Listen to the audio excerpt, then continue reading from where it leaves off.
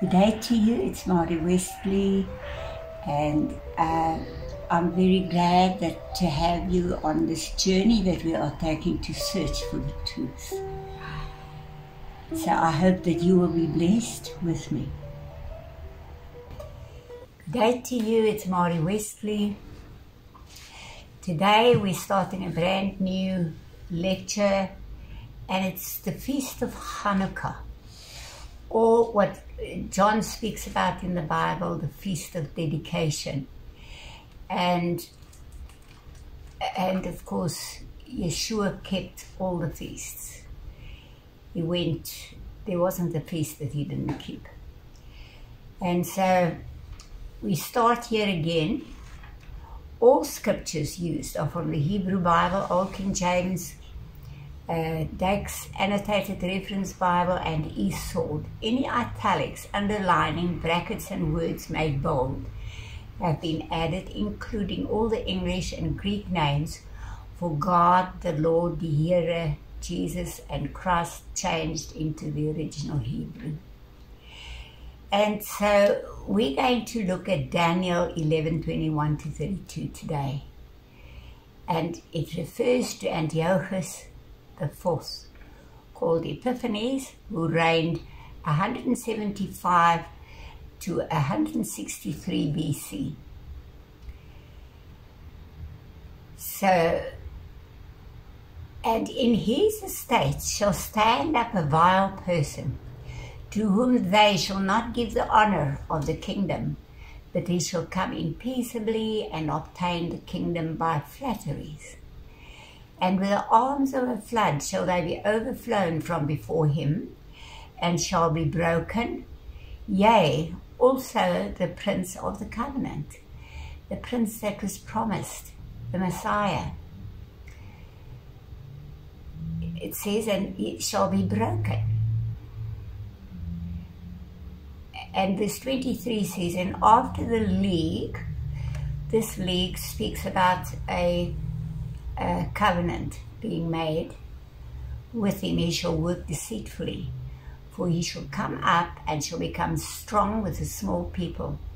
He shall enter peaceably even upon the fattest places of the province, and he shall do what his fathers have not done, nor his fathers' fathers. He shall scatter among them the prey and the spoil and the riches. Yea, and he shall forecast his devices against the strongholds, even for a time. And he shall stir up his power and his courage against the king of the south with a great army, and the king of the south shall be stirred up to battle with a great and mighty army. But he shall not stand, for they shall forecast devices against him.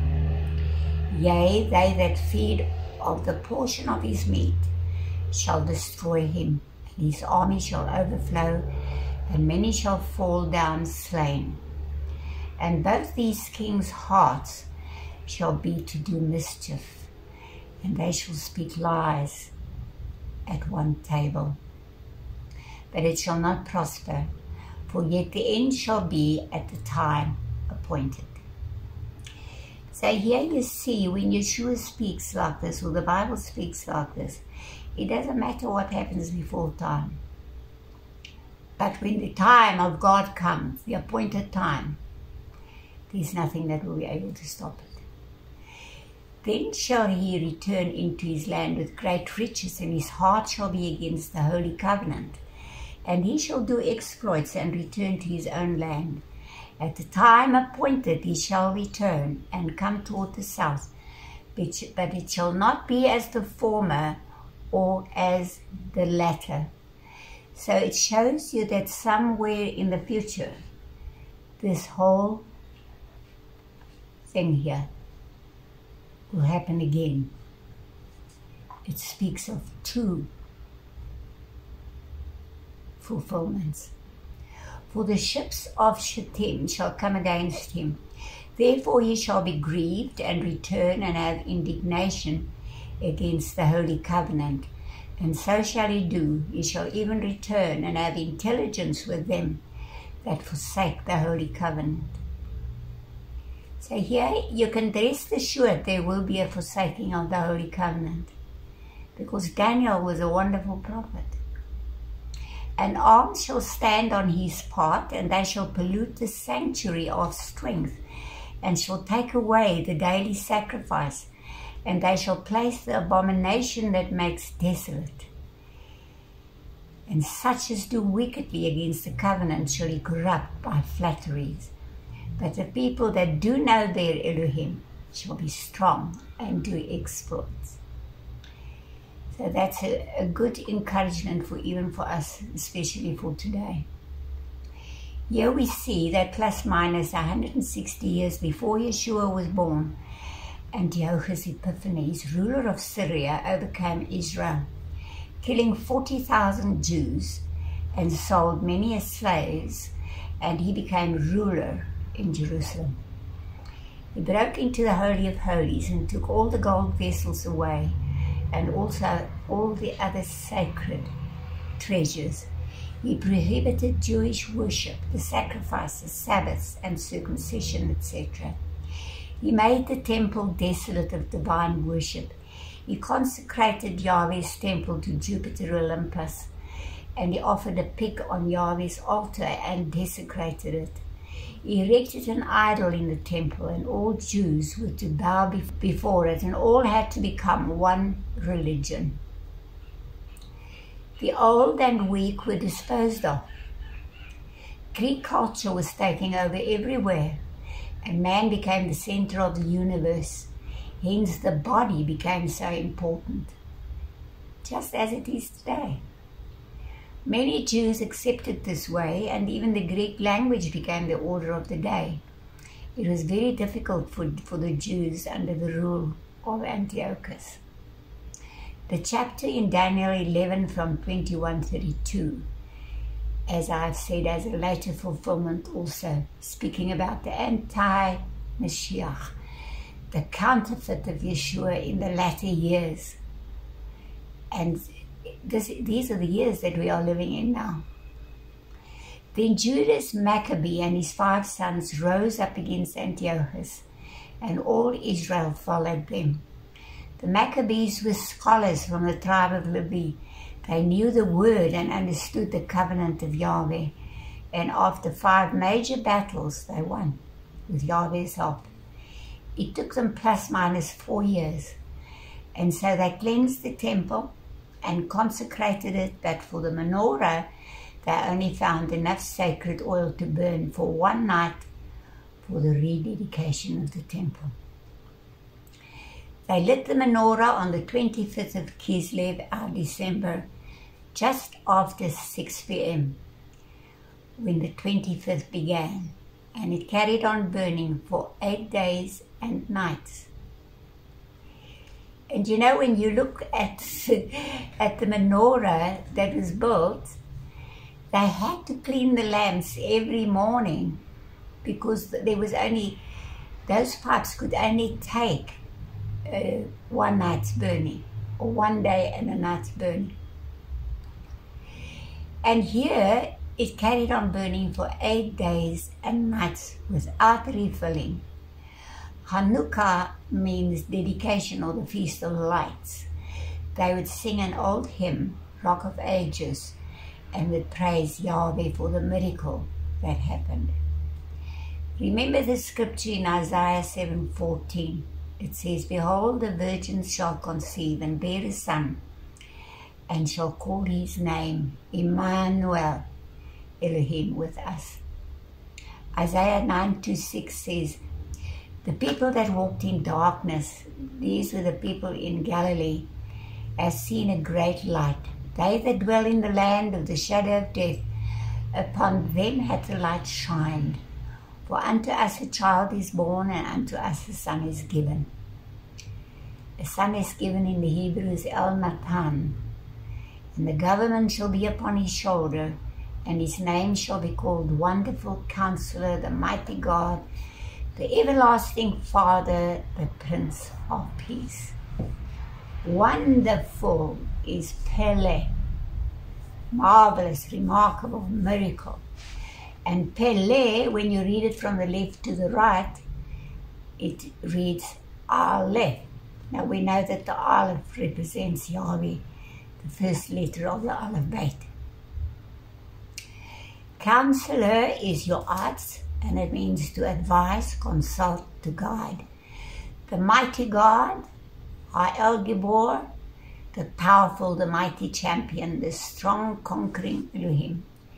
The everlasting Father, Ha'av Ha'olam, the Father of eternity, the planner of the ages, the Prince of Peace, Hasar Shalom, the Prince, ruler of peace, the promoter of peace, favor and prosperity.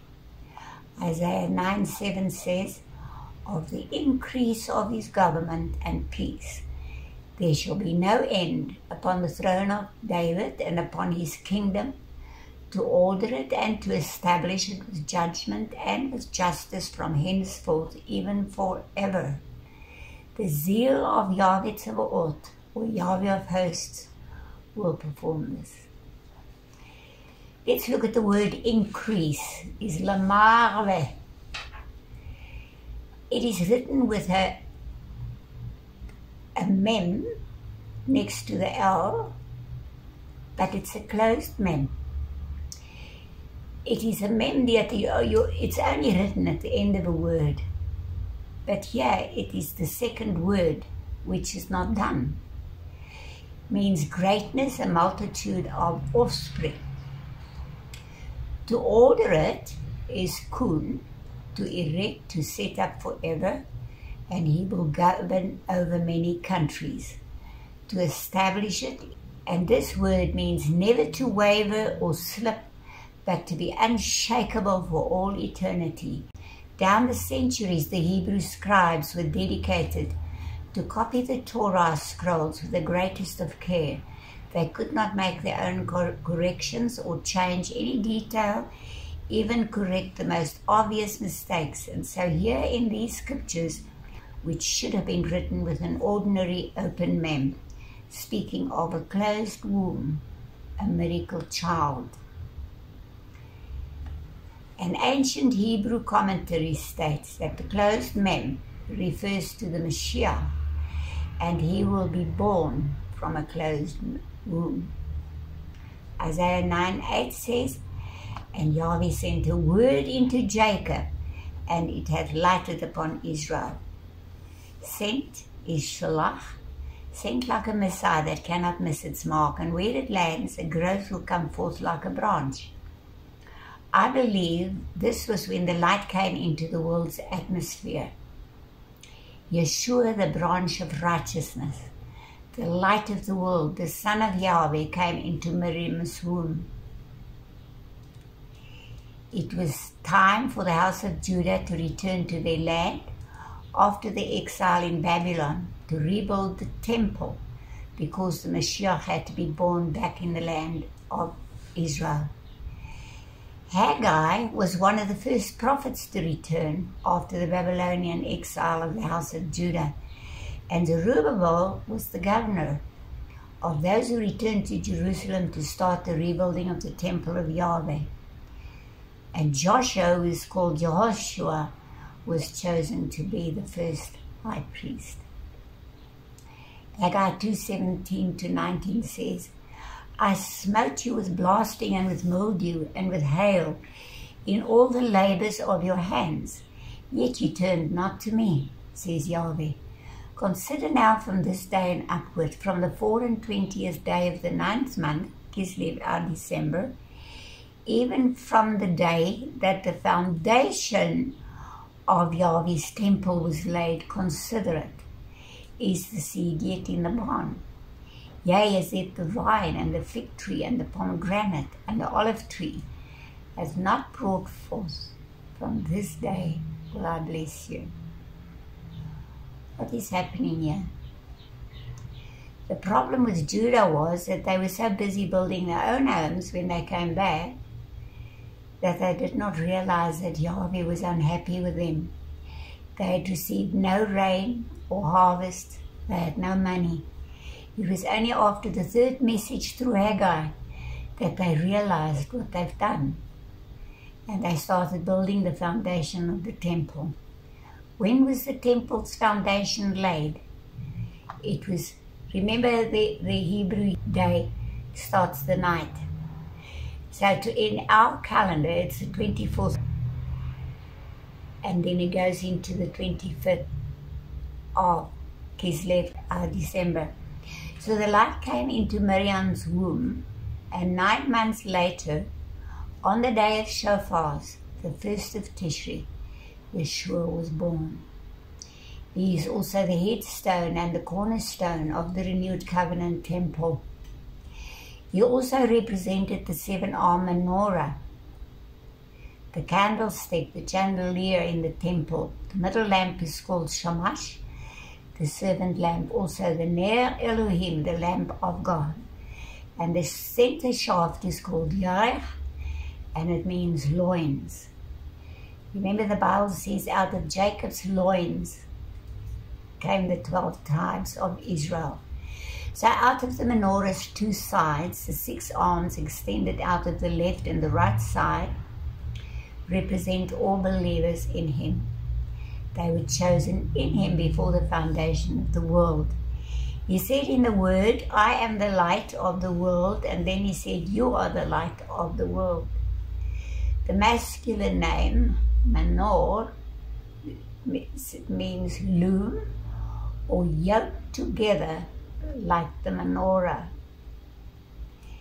Now Ephesians 1:3-7 says, blessed be the Elohim and Father of our Lord Adonai Yeshua HaMashiach, who hath blessed us with all spiritual blessings in heavenly places in HaMashiach, according as he has chosen us in him before the foundation of the world, that we should be holy and without blame before him in love, having predestinated us unto the adoption of children by Yeshua HaMashiach to himself, according to the good pleasure of his will, to the praise of the glory of his grace, wherein he hath made us accepted in the beloved, in whom we have redemption through his blood, the forgiveness of sins, according to the riches of his grace.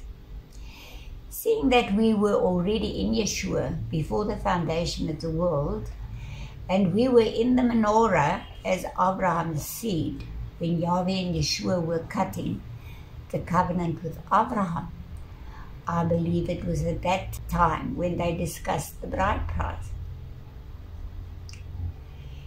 He would be called the man of grace. In Luke 1:26-35 says, and in the 6th month the angel Gabriel was sent from Elohim unto a city of Galilee named Nazareth. Nazareth means the keeper, the watcher, the protector of the branch. Natsar or Netzer. To a virgin espoused to a man whose name was Joseph of the house of David, and the virgin's name was Miriam. And the angel came in unto her and said, Hail, thou art highly favored. Yahweh is with thee. Blessed art thou among women. And when she saw him, she was troubled at his saying, and cast in her mind what manner of salutation this should be. And the angel said unto her, Fear not, Mary, or Miriam, for thou hast found favor with Elohim. And behold, thou shalt conceive in thy womb, and bring forth a son, and shall call his name Yeshua. He will save. He shall be great, and shall be called the Son of the Highest. And Yahweh Elohim shall give unto him the throne of his father David, and he shall reign over the house of Jacob forever, and of his kingdom there shall be no end. So that means that the Messiah in the end of the world will be the last king of Israel. And he will rule the house of David in all the eternities to come. Then said Miriam unto the angel, How shall this be, seeing I know not a man? And the angel answered and said unto her, in our Bibles it's the Holy Ghost. The Holy Ghost is the Spirit, the Holy Spirit, shall come upon thee, and the power of the highest shall overshadow thee. Therefore also that holy thing is called the Wa, in the word. In the Greek it's logos also, and word, expression, or rhema, which shall be born of thee shall be called the Son of Elohim. Luke 2:11 says, For unto you is born this day in the city of David a Savior. It means Moshiach, which is Hamashiach, Yahweh. That is what the Aramaic Bible says. Zechariah 4:2 verse 14 says, And said unto me, What seest thou?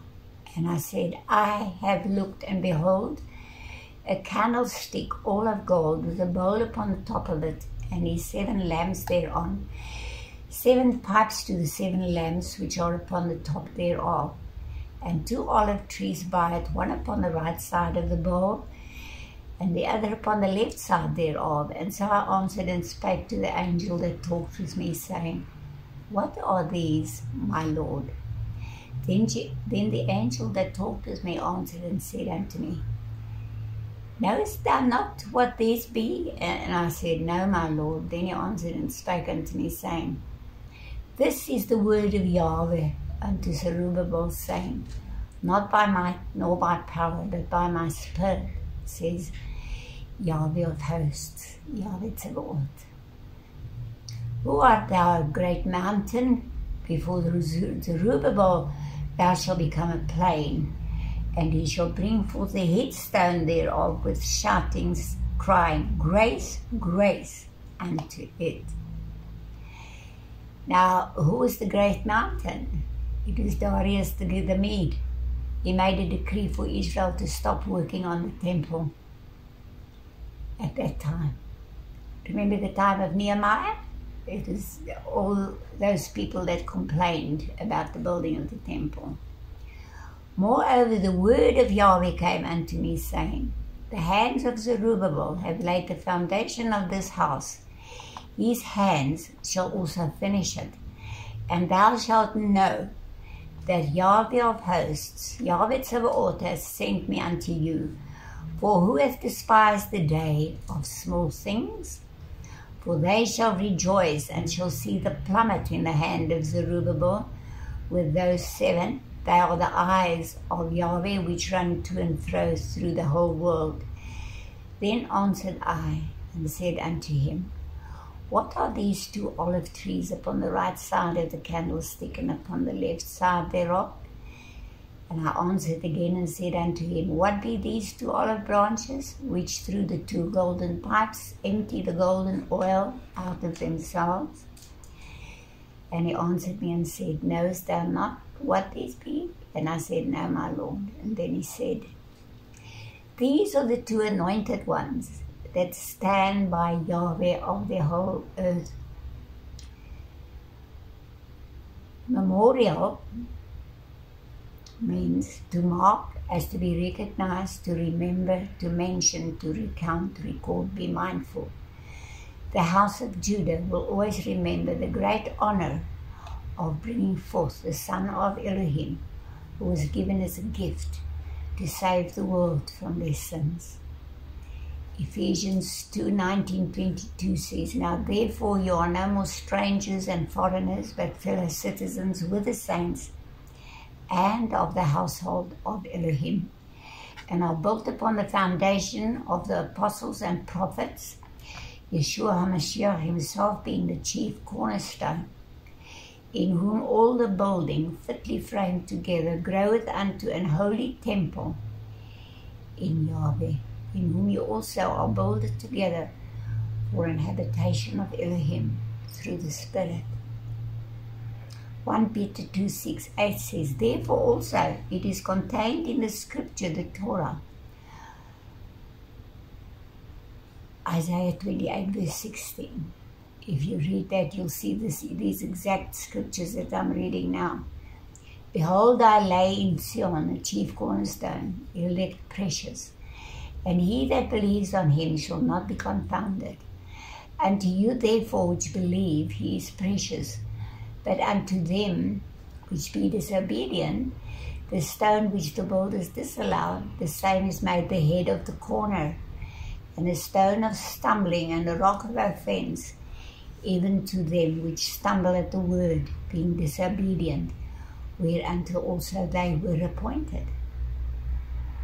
Micah 5:2 says, But thou, Bethlehem Ephratah, though thou be little among the thousands of Judah, yet out of thee shall he come forth unto me, that is to be ruler in Israel, whose goings forth have been from of old, from everlasting.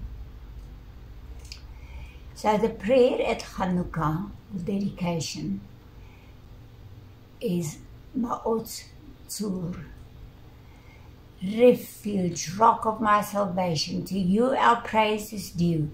Let your house become a house of prayer and thanksgiving for all peoples. When by your will all bloodshed ends and enemies cease to scream hate, then we shall celebrate with joyful song the true dedication of your altar. Amen. We will end with this poem that I wrote after the Passover in 1983, A Father's Love. Can a father's heart forget the joy, the wondrous words that he's a boy, and then with gentle eyes to see him grow up as a man should be? 30 years went by since then, but that was when it all began. He healed the sick and he raised the lame. He did it all in his Father's name. The people came from far and wide to hear his word, to be by his side. He taught them how to love each other, not to hate, but to be a brother. But all too soon the soldiers came. Away with Yeshua, they shouted his name. To the cross he was nailed, accursed by all, on his lips the taste of gall. Can a heart endure such pain, to see his firstborn cruelly slain? How great God's love for you and me, that he gave his Son to set us free. Amen and amen. Well, so for now, it's Mari Wesley signing off. Shalom, shalom. Thank you for joining me today on today's journey. I hope you will join me again next time. So, shalom for today until I see you again.